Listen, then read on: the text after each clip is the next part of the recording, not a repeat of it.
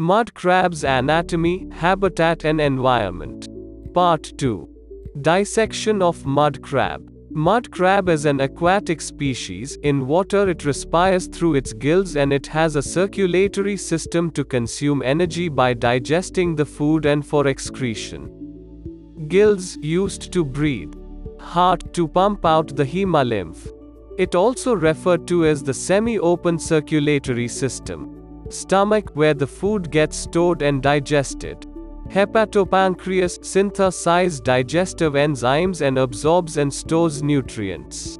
Identifying gender. Abdomen of immature, mature female and male Scylla serrata. Mature male crab abdominal part is triangular. Mature female crab abdominal part is broad at the bottom when compared to male crabs. Immature crab, the abdominal shape will not be developed properly, and it is difficult to identify gender.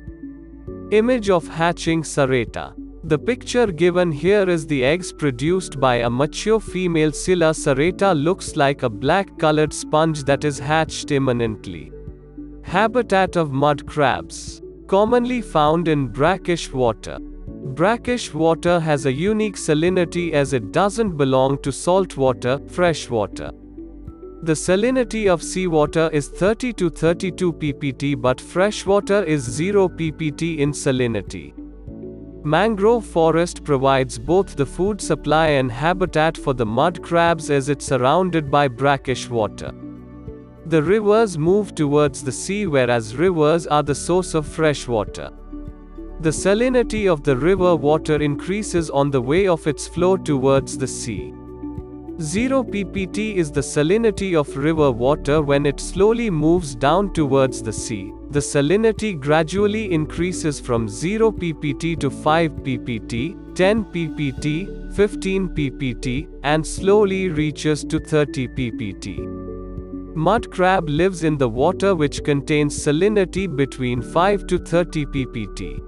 Scylla serrata and Scylla paramamosane prefers to live in the high salinity areas.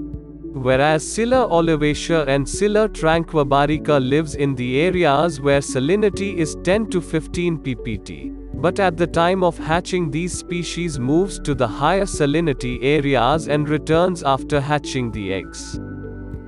Mud crabs have the power to tolerate different salinity rates as they store the air in their gills.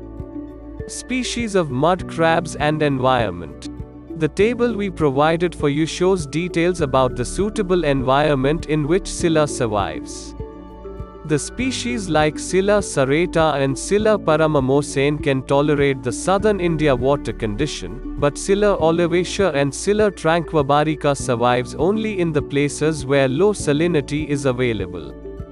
It is easy to maintain the salinity of water in indoor farming based on the type of species. Maintain the salinity range over 15 to 30 ppt for the growth and fattening of Scylla serrata on your farm. Maintain a higher range of salinity.